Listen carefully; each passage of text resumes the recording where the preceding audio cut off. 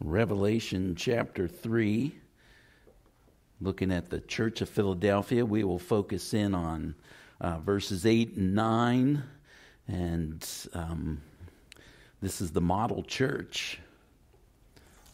So therefore we should. Smyrna and Philadelphia, the only two churches that the Lord doesn't put any indictment, any displeasure. Philadelphia, surely this great model church, we should look and go, how do I model this in my life personally? How do we as a church model it corporately as we look at this? And verse 7, to the angel of the church of Philadelphia write, these things says he who is holy, he who is true, he who has the key of David, he who opens and no one shuts, and shuts and no one opens. I know your works. See, I've set before you an open door, and no one can shut it. For you have a little strength, have kept my word, and have not denied my name. Indeed, I will make those of the synagogue of Satan who say they are Jews and are not, but lie. Indeed, I will make them come and worship before your feet, and to know that I have loved you. It's amazing of what God can do with a little strength. We're going to see three things today, and interestingly,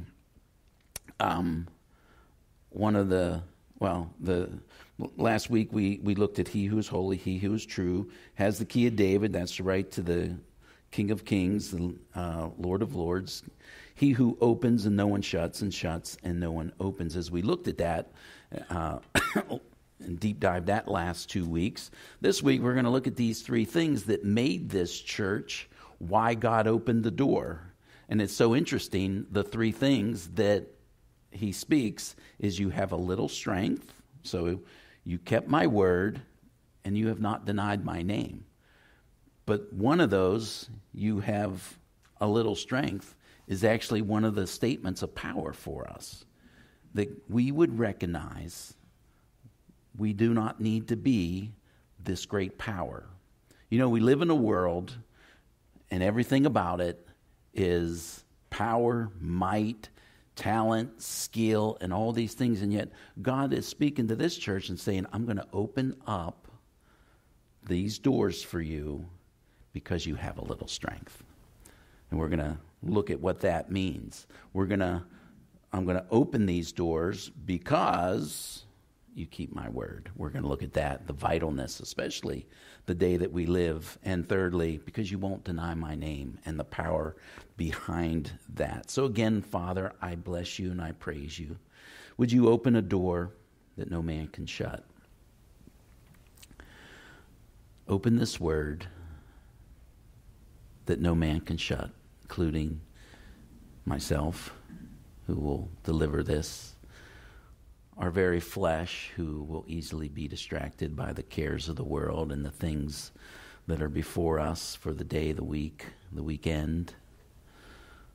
And Lord, would you shut that devil as he wants to come, steal, kill, and destroy. Pluck a seed away so it doesn't take a root. Shut that door and open one for us. And let it be in spirit and truth, we pray, in your name. Amen. Well, in last week's study, but must recap it in that the open door is that this church, as we see historically, it's the open door to the mission. And the mission is to take the world and declare the heart of God, that God loves you. That's the gospel. And then there's a layer of, well, how do I have a personal relationship with him? And it's through the King of Kings, the Lord of Lords, who stepped down, became the Lamb of God, who would take away the sin of the world and trade places that we could put our sin on him as a lamb down at the temple and transfer our guilt and shame, and he would take it there upon the cross and take it and bury it into a grave, and rise again on the third day and declare forgiven and put away. And it's a whole life behind it, and it looks like something, and it's beautiful, but that's the heart of God for man. And then God says, I want to give you my heart.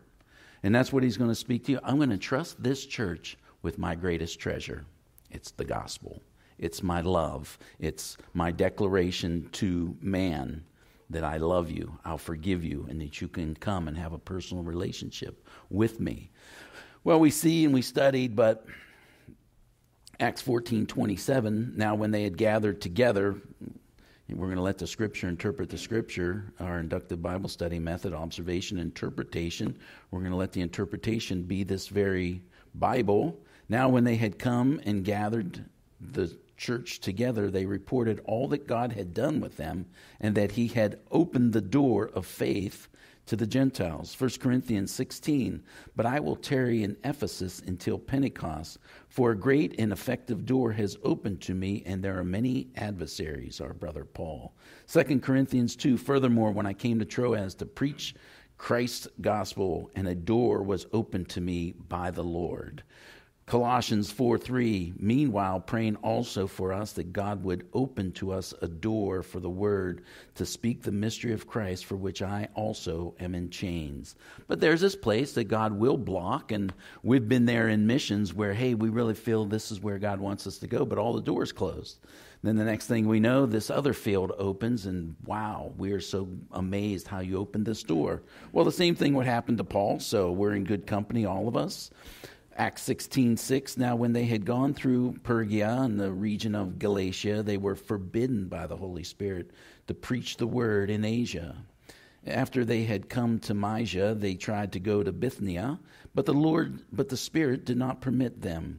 So passing by Mysia, they came to Troas, and a vision appeared to Paul in the night, and the man of Macedonia stood and pleaded with him, saying, come over to Macedonia and help us. Now after he had seen the vision, immediately we sought to go to Macedonia, concluding that the Lord had called us to preach the gospel to them. God opens and God closes. And it's exciting to consider where he would open and close for us personally, corporately, and in the mission field across the street, or the mission field across the sea, or the mission field even within our very home as we look at that. But I recap that and go back to that because it's so vital for this understanding as we study our verses today and look at the three things of this church, why he would open the door for them. That they had a little strength, they kept his word, and they did not deny his name. But last week I said, and this week I'll say it again, I would pray that you would pray, that you would ask the Lord, who's my one?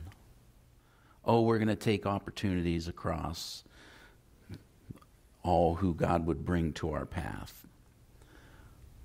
But if we would pray, Lord, would you put on my heart one that I will pray faithfully for, and pray that you would open this door for me to step into and be able to share and speak to them. Anybody read one of the greatest books? It's called Tortured for Christ. It's about a man of sacrifice, Richard Wurmbrand. And Richard Wurmbrand, several decades ago, Romania, communism, brutality, locking up Christians. They took him, put him in a prison, beat continually, and all he had to do was deny Christ, and they would let him go. But he preached Christ. After he was released, after 14 years, I think, of the brutality, he would go from church to church. He couldn't even wear shoes. I even met people who heard him speak. They go, he'd have to come up to the pulpit in bare feet, because when he was in prison, they would continually beat his feet. They would tie him up, and they would take a stick, a bat, and just beat his feet senselessly. And even to the very day when he got out, the torture. But he never denied Christ. He became this great witness for Christ. But you know how he came to Christ? In Romania, he was, there was a man who gave his life to Christ.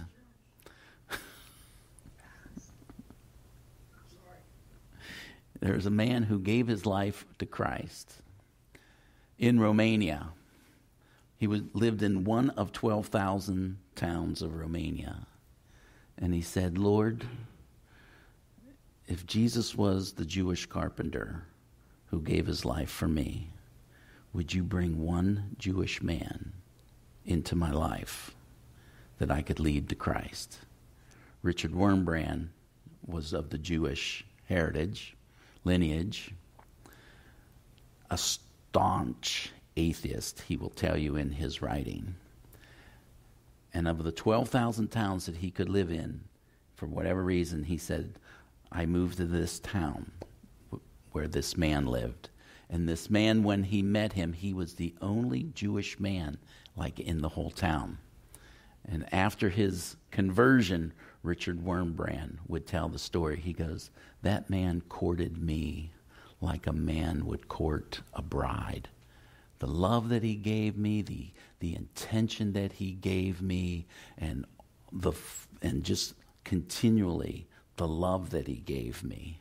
He just wore me down to the place that I saw that Jesus Christ and the love of Christ was real, and that I saw what God did in him and wanted that into my life. One man. But that man will tell the story that he prayed. Once he met Richard Wurmbrand, he prayed fervently that he would open the door, here we are in our passage, that he would be able to lead Richard into the arms of Christ. And that's the prayer that I have, and I pray that you would just get away and go, Lord, who would be my one? I'm going to pray. I'm going to ask you, bring them into my life. Well, it started in verse 7, into the church in Philadelphia write. So again, the context for what's important as what we're going to develop today as we look at this Philadelphia, phileo, 3 words in the Greek for love. Phileo is brotherly love. This city of Philadelphia was established by a Grecian leader, governor type, and he established this city. He passed away, but he had such a deep and loving relationship with his brother that his brother came and made sure that the city was established. I believe that's how the city actually got renamed to Philadelphia, so that it would be known and tagged phileo, brotherly love, because the younger brother had such a love for the older brother. He wanted the city to let all know of his brotherly love. And isn't it just this beautiful picture of what the Lord does with the church and how he puts those things together? Jesus would speak to us. And again, from the gospel's sake, these 3 things were the strength that we're going to talk about. But these 3 things, the brotherly love and the mission that was sent forth, was the core of what we see here. And Jesus would say, a new commandment I give to you, that you love one another as I have loved you, that you also love one another. By this all will know that you are my disciples, if you have love one for another. When I was in Russia, 1993, and I know I say this, it's impossible for me to want to see destruction upon Russia. Do I want to see Vladimir Putin come to an end? Absolutely. I was in Ukraine in 1995. I walked among the churches. I fellowshipped among believers, just like I do right here. And when I was in Russia in 95, we were going from town to town doing inductive Bible studies, because there was no internet, there was no commentaries. All they had was a Bible, if they were lucky, and a pen. We went in and taught them the inductive Bible study. And we teach that here about every 6 months. So be on the lookout for our next session that comes up, because it's just so profitable on letting the Word unveil itself to us and to our hearts. But we had a psalm that we continually sang and said together, Psalm 133, behold how good and pleasant it is for brethren to dwell together in unity. It is like the precious oil upon the head, running down on the beard of Aaron running down on the edge of his garments. It's like the dew of Hermon descending upon the mountains of Zion. For there the Lord commanded the blessing, life forevermore. It was just beautiful. Behold how good and blessed it is when brethren dwell together.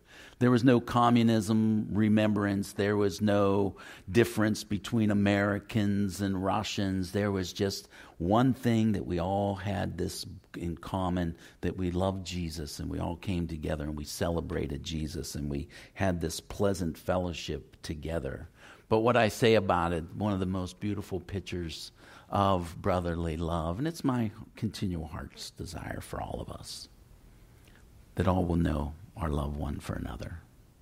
It was brotherly love that made the people in Philadelphia, as they would pass through this town, realize there is a love there that cannot be denied. We had finished our session, 4 days, finished it at 5, 6 o'clock. We stayed in the same hotel together. We ate breakfast, lunch, and dinner together. It was just 4 days of total immersion. And this particular one was a rather large session. There had to be several dozen people, which was fast. God opened a door. As much as they tried to shut the door, the Orthodox Church in Russia and the Russian government, God opened a door for a bunch of nobodies in America. And we went in and we got to teach. And a couple of those very men now pastor churches in Russia that are leading hundreds, have hundreds of people in it. But the session was over. It's, I think it's only October, but it starts to snow probably in Russia in like July. It's so, I remember one guy telling me it was snowing, it was overcast, it was gray. He said, one day we had weather like, one time we had weather like this for 12 months. I go, you mean like 12 weeks? He goes, no, 12 months. Overcast, gray, rainy, cold, and I can say, man, I know I seen it and I experienced it. But we packed up. We were heading to our next conference, a train ride, overnight train ride away. We had like 1 hour of car and transportation to get down to the train station. And so our Americans were, let's be honest, we're well funded. We were able to take easy means of transportation to get down there. We get down there and we unload. We're on the platform and the train is, now there. And then we're sitting there and our interpreter, we're like, well, we're going to say goodbye to our interpreter. And we were literally like, let's hold hands and pray. And as we then look and we start seeing all these brothers and sisters coming down from above the street level, all these people, it was literally every last one who came to the conference, several dozen, all of them came down. They were just pouring in. Here's what we knew. They couldn't take the easy means of transportation like us. You hold up a dollar bill and a car stops and it drives you down there. They would have had to take the bus for a dime and then change and take the next bus for a dime. And some of them even walked the whole distance. But they were not going to let us leave without saying goodbye in that final farewell of the city. And there's all these people coming down, and I just remember the beauty of seeing these faces. And then our circle of prayer got bigger, bigger, bigger, and bigger. And we got this big, huge, and I don't remember the song, but I think it was, "Behold how good and blessed it is when brethren dwell together." We just have this wonderful worship. It's darkness. The lights are dim, street lights, and snow is falling through the lights. But here's what was so amazing to me, and it's a story that I tell, that I believe John 13 is true. When the world sees our love one for another, that the Russian hockey team, the national hockey team, was on our bus. And there was only maybe a 4 to 6 foot walkway at this point beside us to get to the train because we took up the whole platform. And here comes the Russian hockey team. They're big boys. Oh, yeah. They got their gear packed on them, make them even bigger. And I can see them coming. Of course, raised in America of Russia, Russian men. And the most amazing thing happened. A whole hockey team, 30, 40 members, they all got into a single file. And they filed past us in silent reverence. Not talking anymore, not pushing us out of the way. Then they all got on the train, and they all put the window down. And I'll never forget looking. And looking in that train, I could tell you like I'm looking at it right now. And all these windows are coming down in the train, just like a school bus in America. And all these Russian men's faces are sticking out. And they just watched. Because they had never seen anything like that in their life. Ever. This is Russia, 1993. The walls had just come down of communism, of atheism. You know what, church? It's true today. The world does not know what love is. We are living in the most divided nation of our time. Anyone who, regardless of how long you've lived in this America, all of us will agree this is the most divided nation that we've ever seen in our lifetime. Even those of you that have lived through the 60s and 70s, what we see today. And we'll see more of it as this political landscape keeps coming into an election year. But oh, how good and blessed it is. This is the greatest gospel that is preached, the love of the church. And he says to them in verse 8, I know your works. See, I've set before you an open door, and no one can shut it. It's the door of the gospel, as we've seen. Love, the world sees it. For you have a little strength. Can I tell you this? God is drawn to weakness. Read these Gospels, and when you watch Jesus come into a room, who does he always go after? The person who had the greatest need. The withered hand, the paralytic, the blind. We see God is drawn. And he speaks these words to us. And I think there's such a word that we live in, especially the day that we are living in. And it can carry over. Man's philosophy, worldly wisdom carries over into the church, and it's the strongest, it's the most talented, it's the one who can speak the best or whatever it may be, and they come across with everything got it together, and yet hear what God speaks to them, and he never puts any condemnation on this church. So I know, since he doesn't, then I know that what he's saying to them, here's one of your powers. And this is one of your powers, whether it's your marriage or your ministry. Here's one of the greatest power when we simply go, you know what, Lord? I'm weak. I know in me is no strength. And our brother will tell us in 1 Corinthians 10:12, therefore let him who thinks he stand takes heed lest he fall. 2 Corinthians 12:9.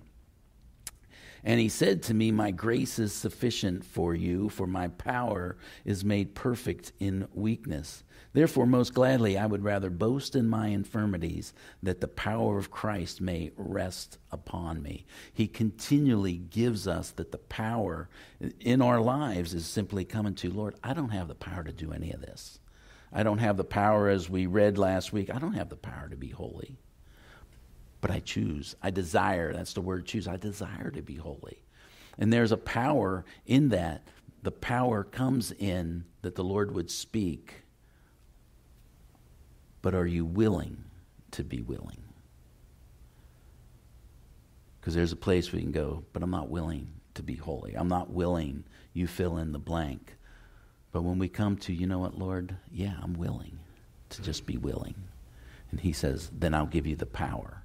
And that's where we come to this brokenness, and we come to these things, and we're given, as we studied the key of David, that goes back to Isaiah 22. We've studied that for a couple weeks. It was a treasurer for the kingdom of David. He had the key to the treasury, and therefore he had the power to open it up and give it to whoever he would.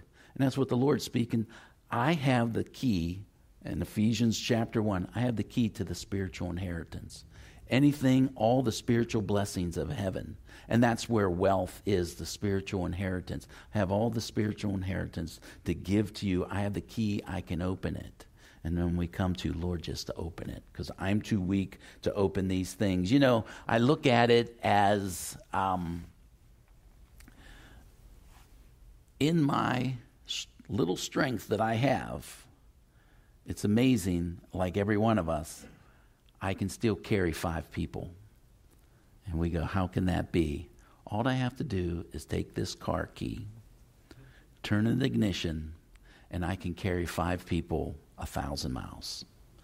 And that's how we see these type of things. You know, I don't have this great strength, and the Lord says, you just get in and ride with me.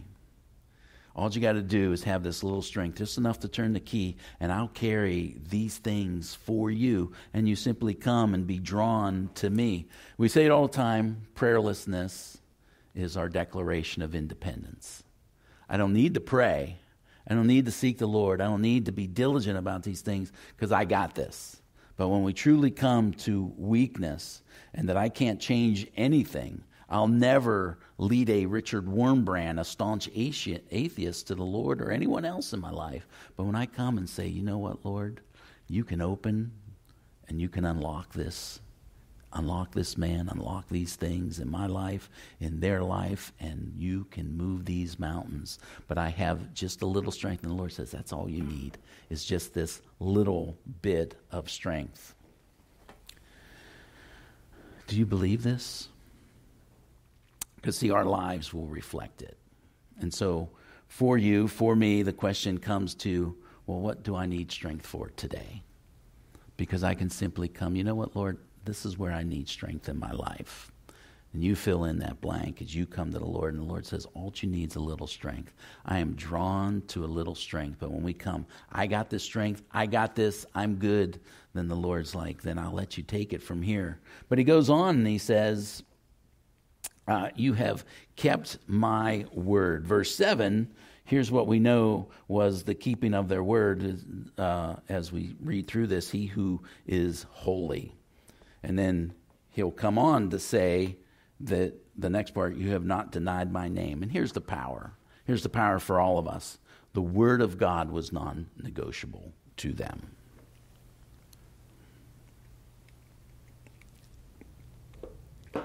I find it so interesting to me is that I was police chaplain here in the county for 15 years. And I was one of the last chaplains they brought on. They hadn't brought on a new chaplain for several years. And they're interviewing me, and they're asking me these things. And it wasn't until later that I found out, like at the end of the interview, oh, well, we're interviewing you because we want to make sure that we have chaplains to cover every denominational style that we have. And you fit we believe you fit that fit for our fundamental Christians. It was rather shocking to me, because if you get it, I was like, fundamental Christian. Here's the definition of a fundamental Christian. A conservative system of theology which historically has held 5 major tenets of faith. Miracles of Christ, that God still does miracles. Virgin birth of Christ. Substitutionary atonement of Christ, meaning the only way to salvation is through Jesus Christ, the Lamb of God, laying your hand. And the bodily resurrection of Christ. And then fifthly, which is one of the big ones, the inspiration of the Scriptures, that the Word of God is the Word of God. Do you know a recent Barna research? Barna, they do these polls within the church and these type of things. Do you know 52% of the professing evangelical church, and they do a sample that gets enough sampling, 52% of professing evangelicals, which should fall into what I just read here, do not believe that the Bible is the inspired final word of God. They believe that much and many of it is man wrote it. Here's what you come down to. This is 52%. Therefore, it's impossible for them to believe that the Word of God is non-negotiable. This church, the Word of God was non-negotiable. Be holy as I am holy. They did not, even under the pressure that we're going to read before we finish out, they were under this pressure and persecution from this synagogue of Satan that we'll talk about. And yet they would never yield, and they would. What's non-negotiable to you regarding the Word of God? Thou shalt not murder. I think we all go, yeah, that's non-negotiable, right? Absolutely. Well, Jesus would say, if you have hatred in your heart towards a brother, I consider you guilty of murder. Would we consider that non-negotiable? Or would we say, this is non-negotiable, I cannot harbor these type of feelings towards my brother because of brotherly love that we're called to. Lord, I'm going to sit here and I'm going to sit here until you change my heart, because I can't get up and leave here and have murder in my heart. And take any word, and I pray that the Lord starts speaking to you right now of a specific word, because I could go on example after example, but I'm asking the Lord to speak to you, that maybe there's a word that right now you're going, well, this is kind of negotiable. Me and Renee were talking of just how interesting it is of watching Christendom today start to apply situational ethics. It's okay to lie in this situation. And God says, thou shalt not lie. You're not to bear false witness. Well, see, in this certain situation, it's acceptable, and they put in a situational where I go, life's real easy for me. Everything in the Word of God just becomes non-negotiable. Edinburgh University Library there in England, I remember reading this story. The librarian asked the professor, so your students have been assigned to do this research, and they're supposed to do this topic, so how far back do you want us to draw these books? And because they would take these books from out of the basement and bring them up, just like our Library of Congress, if you ever go down and enjoy that, they come and they'll bring you the books for your research. And they go, how far back should we go? And the professor, and it's so fitting, it's just so fitting for the world that we live in, he said, don't go back any further than 10 years. I don't want any books that are older than 10 years. And his point was because the positions and opinions after 10 change, and those of 10 years ago really are old and outdated. So we only want the modern thoughts and the modern position. And it's just what a great picture that we see here in Christianity with, the Word of God was outdated. It goes way back. And I love, and here's a word for us, for every last one of us. In Exodus 3, you know the story. The burning bush, Moses turns aside. And what does the Lord say to him? Because the Lord's going to speak to him. Take off thy sandals, for you're standing on holy ground. This church of Philadelphia, they could have brotherly love. They could go through doors that God was opening for them because they knew they only had a little strength. But they knew by the Word of God where the strength came and where strength arose from. But they kept His Word. And you know what? Holy, holy, holy. uncommon God. And when Moses came and God said, take off thy sandals, you're standing on holy ground. You know, there's a place for us that we can start taking this word and it just becomes common.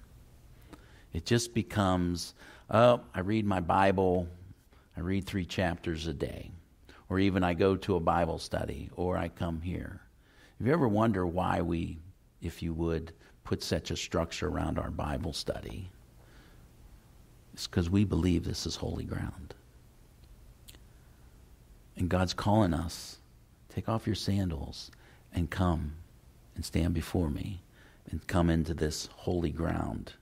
Psalm 138, the Lord says, I will worship towards your holy temple and praise your name for your loving kindness and your truth, for you have magnified your word above your name. And we know in Philippians 2 that at the name of Jesus Christ, every knee will bow and every tongue will confess. And yet he says, I put my word above my name. And there's just a place that the Lord just speaks. He goes, when you open your Bible, Christian, it's holy ground. God is inviting us into an intimacy. And as he invited Moses, it's no different than when he invites us. Whether it's your personal Bible study or in here, the Holy God says, I want to speak something to you. And it's going to be holy. It's going to be uncommon. It's not going to be anything like the world.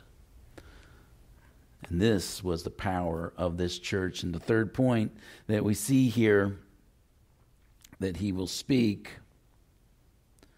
and you have not denied my name.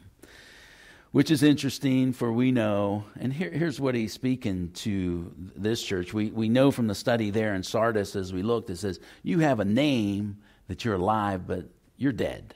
So Sardis, that church down the road, everybody knew Sardis. It had a name. That was the church to be in. Here he's speaking that he's saying that this church, you haven't denied my name. They weren't into their name. They were into his name. And there is the power that comes from, we just want to lift the name of Jesus. And they weren't caring about their name of their church. They weren't caring about their wealth or their prosperity or their building and these type of things. And what we read here in verse 9, indeed, I will make those of the synagogue of Satan who say they are Jews and are not, but lie. Indeed, I will make them come and worship before your feet and to know that I have loved you. This synagogue of Satan, it was the synagogue. Synagogue simply is a meeting place. And here's what the Lord is calling it. It was a meeting place of the devil. And there coming the devil and all those people who are meeting in a so-called religious way, they're coming to attack this church of Philadelphia. And yet the church of Philadelphia would not waver. The church of Philadelphia would stay faithful to what the Word of God is, to the name of God and the character of God. And here's the power. I'm going to open a door for you. And I'm going to give you my greatest treasure. I'm going to give you and entrust you with the gospel that you can go out and you can tell a world. This is the model church. They had a little strength, and their power was, I know I just have a little. There was a model church, but the word that you give me is non-negotiable. Nothing moves off of this. And I will not deny your name, even when the battle comes against, I think of Paul, the door open, I will tarry in Ephesus until Pentecost, for a great effective door has opened to me, and there are many adversaries. As I close with here on this point, this meeting place, the meeting of the so-called experts, filled with lies, and they couldn't, whatever it was, they couldn't stand the Church of Philadelphia. Most of the commentators believe it wasn't a large church. That's why little strength, little influence. It wasn't like Sardis, which is interesting. There's no mention of a synagogue of Satan coming against the church of Sardis. They were known in all the town, but Jesus knew they were dead. But here's this church, Little influence, that's one of the words that little meant, of little influence. You didn't have a powerful influence. And yet here the devil cannot stand it. And here the devil must keep coming against them. And the devil's coming to tear this church down because whatever it is, the meeting place, these so-called experts are coming and saying, we're the experts. And let me tell you, that's not the proper way to God. That's not where God is meeting. And this attack that comes in, here's the summation of the point, because I know we're hitting our time period here. If you choose to walk through any door that God opens, you want to walk in, and you want to walk into an open door that God opens for a relationship that's godly. You want to walk in and walk into a door that God opens for any type of ministry that's going to bring glory to God. If you want to walk in and step out and choose to serve the Lord in whatever ministry, or step out and take what God calls you into a mission field, here's what you can be sure of. When the devil sees that God has opened a door for you, he's going to come and want to shut it. It's impossible for him to shut it because it says it can't be shut. So here's what the devil will do. I know I can't shut it, but if I can just distract you and keep you from going through that door. So here's what the devil will do. He will start fire after fire after fire in your life. And when you go after to put out fire after fire, and here's one of the fires, they're lying about them. They could go from fire and fire and fire and say, let me dispel the lie that these synagogue of Satan are saying about my church, about me, about this person over here. And if Satan sees that it works, he will just start fire after fire after fire. But here's a place of great faith that God's speaking to us. And he says to these people, I will take care of that. Listen, Church of Philadelphia, I'll take care of that. And some of them are going to come, it's not going to worship at your feet, before your feet. They're going to be worshiping alongside of you. And here's another powerful application. When the people of the synagogue of Satan, they don't know the Lord, and they're coming against you to tear down the open door that God has given you, if you blow them up, they'll never come. And I mean blow up their character, blow up, their personage. They're never going to come and worship beside you. But this church didn't get wrapped up in that. This church just kept faithful to the word, did not deny his name, just kept their brotherly love. And here these people are coming. Some of these people are coming and they're going to say, whatever that is, like a Russian hockey team, putting down the window and just looking and going, whatever that is, I've never seen anything like it. Whatever is there is not like anything that's out here. And they will come and they will worship beside us. But the Lord is speaking to us. And he goes, I'll take care of that. And he's given them a promise. You just keep doing these three things. Recognize your weakness. And that I have the strength. Keep my word. Make it non-negotiable. And do not deny my name, regardless of the war and the pressure that comes upon them. I read a true story, and a beautiful, fitting story to end for our time here today. And Jordan, you can come on up and let's get ready to worship the Lord. But there was a